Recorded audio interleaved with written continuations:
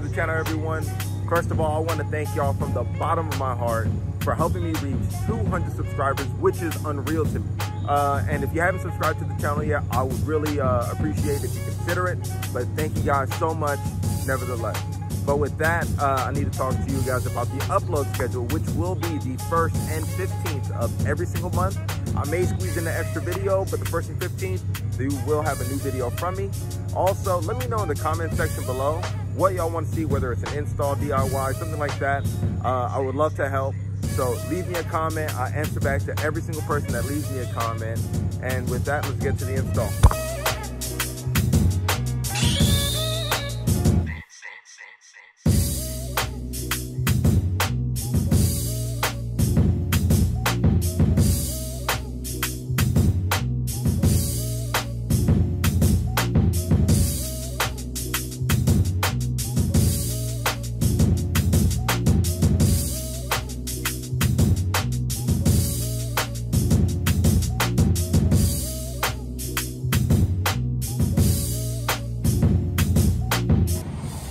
Today's video, we're going to be installing this full carbon rear diffuser.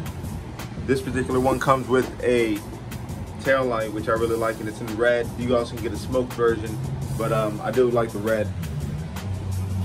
What we're looking like beforehand, the stock. Let's get to it.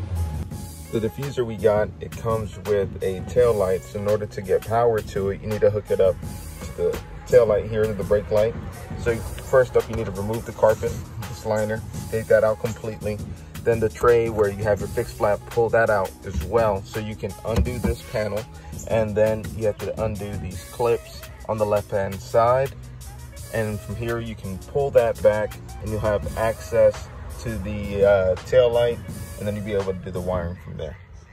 The wire through, go ahead and get off here to the side. We're gonna go red to solid green, yellow to white and green, and black to black.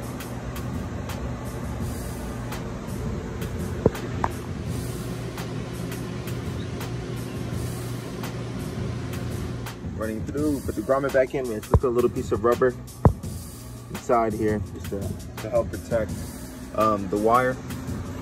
And now we're gonna be adding our 3M tape going all the way around and sticking it on here.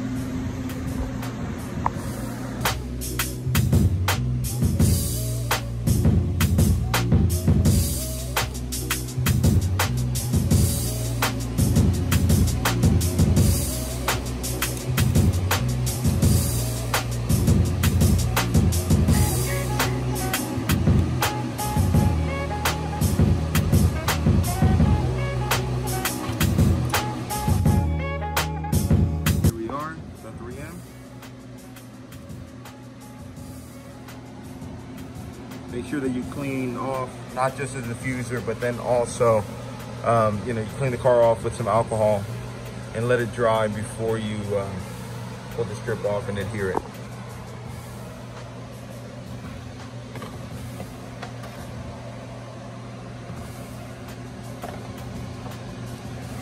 Center it more.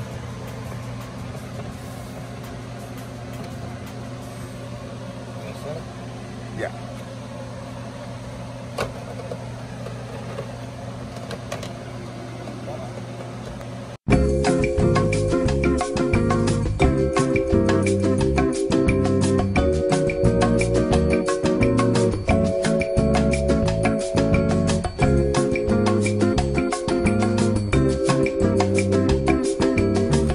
To kind of press it up and try to get it as tight as possible. I'm going to be adding some trim screws. Screws are in. You can see it right here in the corner. Along here and on the other side. I'm going to pull the tape off here in just a second.